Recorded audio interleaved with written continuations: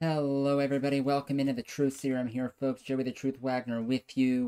We're in the final week of the NFL's preseason schedule, and a terrifying, scary injury occurring tonight in the preseason game with the Miami Dolphins and the Jacksonville Jaguars. The game between Miami and Jacksonville, it has been suspended.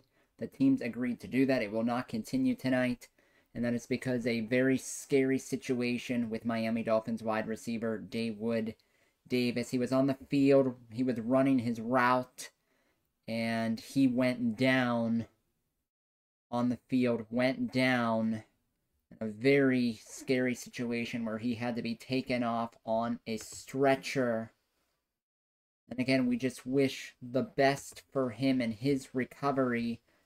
Some good news here, though, released from the Miami Dolphins Twitter account.